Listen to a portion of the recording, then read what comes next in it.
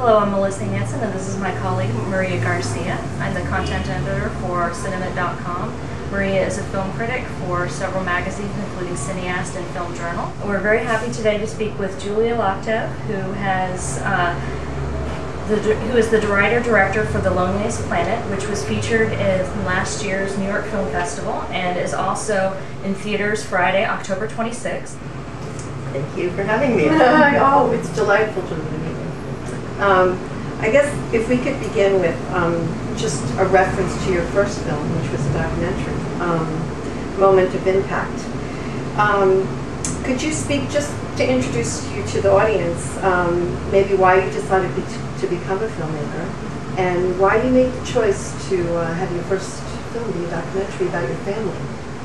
Well, I actually went to film school thinking I would do fiction films, and that's what I've ended up doing. I never thought that I would be making a documentary, but I think it is the thing that people say, you know, starting from what you know. And to me, the story of my father and my mother, it's a film about how my father was hit by a car and how my family's life was transformed, was something I knew better than anything else in the world. So it somehow seemed like the place to start with. Okay. So. Okay. Well, you said you had Hani Furstenberg in mind for the role. Can you talk about casting her? Well, not when I was writing it, but somehow once I saw her, she seemed so right. And I don't know if I can ever answer, like, people ask, why did you choose this actor or that actor? And it's just a feeling. It's like falling in love. You say, like, why? And she's an amazing, amazing actress. It's funny that you described it as a film about a woman. I always say it's a film about three people, or certainly a film about a couple. But I was very conscious, not thinking about it like a film about this woman and her fiance, but thinking about it from both the perspective of both characters, and also, with this character of the guy. Well, I know there's a moment in the film when we're speaking about Hani. She's got red hair, and there's I know throughout the film, at the beginning of the film especially, she has her hair down. It's free flowing. She's very loose and casual. And then after the incident in the middle of the movie, her hair kind of is pulled back, and she kind of it almost feels more reserved. Is that something that equated in there at all? It's funny sometimes, like, people observe things that I've never seen myself, but I haven't really followed that. But hey, that's what I like about making movies, is that there's all sorts of things in a film that someone else can pass, someone can take through it, that I might not see. Well, I think the thing with the red hair, I know, struck me, because to me, when I think of someone with red hair, how they stand out, and there's like almost a certain vulnerability to that color, and there's this wonderful shot that, I guess I can bring up Robert Bresson here. There's this wonderful shot at the beginning when they're first going on the truck, and you have just their three heads from the back. And I thought, if Robert Bresson was shooting that movie, that's precisely the way he would have framed that. There's something about the back of the head that is so much more effective. And there's something very intimate about the back of somebody's head, the back of your lover's head.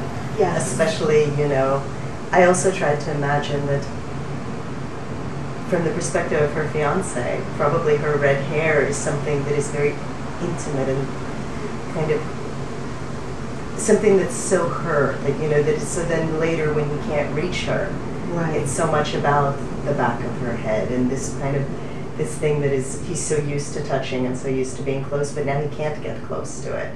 So there's something very romantic about kind of the back of a woman's head, especially, I think. Okay.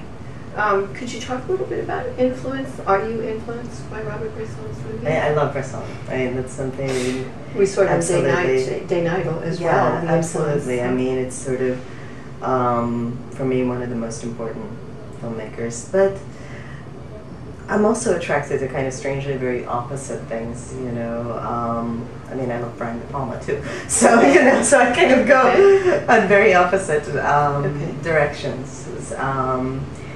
But there's other films that I thought of in terms of this film. One of them was Voyage in Italy, the Rossellini film. About a couple traveling, because I think travel plays such the idea of travel and being out of your element is such an important part of the film. You know, that it's about something that happens between this couple when they're completely outside of their usual universe, when they don't have their bearings, and how they try to find their bearings in this space, in this extremely emotional moment.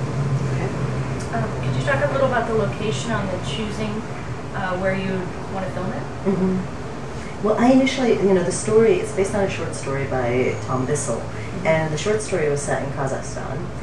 And you could set the story almost anywhere because, you know, people hire guides to take them into the mountains while traveling in many parts of the world. For me, it was important that it was somewhere that we don't know a lot about, that we don't have an image of. For example, like, I haven't been to Peru, but I have a pretty good idea of what it looks like and have some ideas about, you know, it comes with a lot of kind of already associations. Most people with Georgia, they don't have any association whatsoever. They've heard of it, but beyond that, like, is that in Russia? We're not sure, you know. I'm like, no, it's a separate country, but I like that it was somewhere that we don't know.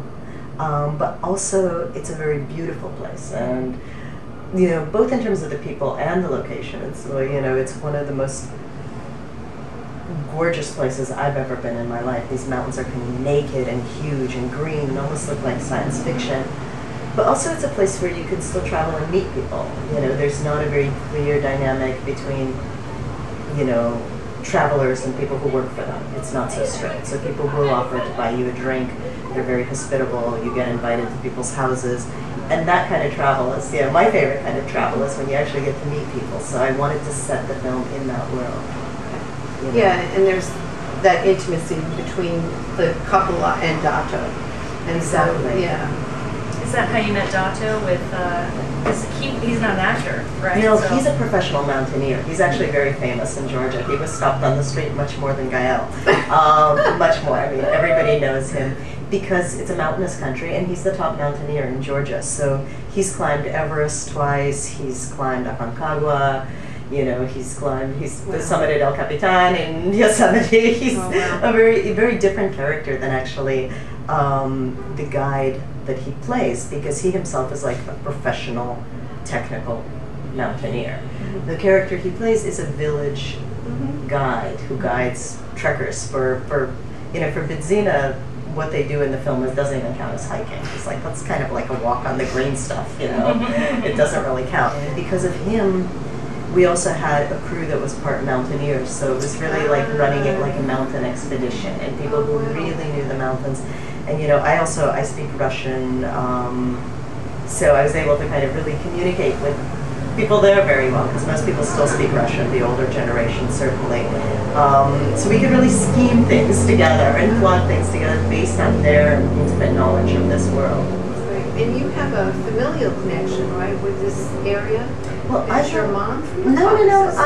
I'm from Russia. I'm from St. Petersburg. Okay. But my parents went to Georgia before I was born.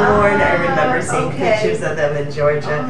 It was very much like the vacation paradise of the Soviet Union. So Georgia has this kind of mythical place. Georgian men were like the Latin lovers of the Soviet Union also. So I grew up with this idea of Georgia. I hadn't been there, you know, until a few years before making the film. But there's still, even though, I mean, obviously a very separate country, and though has more than any other former Soviet republic, they have the most tense relationship with Russia, obviously, and they're very strong, proud people. But there's still such a connection between former Soviet states, you know, where you have this shared past. You all grew up on the same, you know, couple of TV shows. You share the language, so there's really. And that's going to change. I mean, eventually there isn't going to be that feeling, but still now, especially with people who are my age and older. Right. We felt that in the Ukraine. In the Ukraine, where in Kiev, where they're speaking, the older people spoke Russian as well as Ukrainian. Yeah. Well, I think both of us were struck by the music in the film, in kind of different ways, actually. I more noticed it as the abruptness of, you know, when the music stopped, you know, from scene to scene, and for me, I kind of took that as, you know, you're hearing this beautiful music and you're relaxing almost, and then it stops, and that kind of like is this kind of a theme throughout the film for me. And we also noticed that the music is almost always in the scenes where you're in extreme long shot. Only in those scenes. Only in those.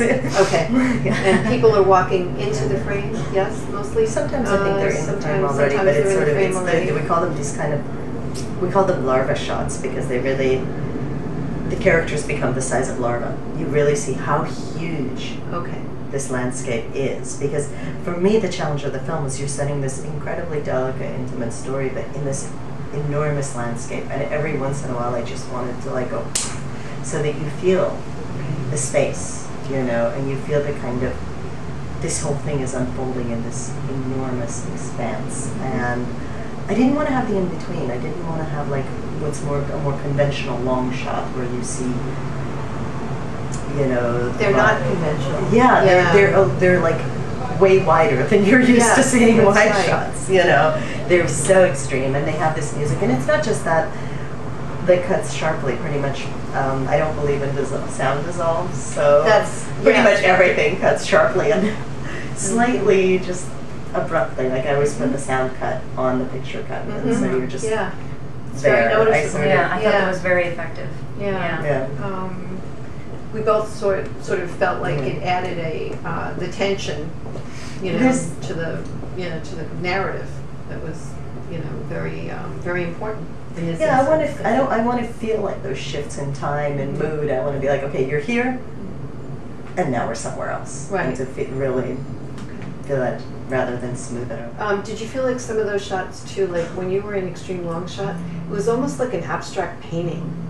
You know? We thought of them as that, yeah, exactly. And they don't have depth. They're very flat. The compositions are, you know, very geometric and abstract. But you're right about that, yeah. Well, I think it's interesting that we got that you were also trying to ask the question about masculinity.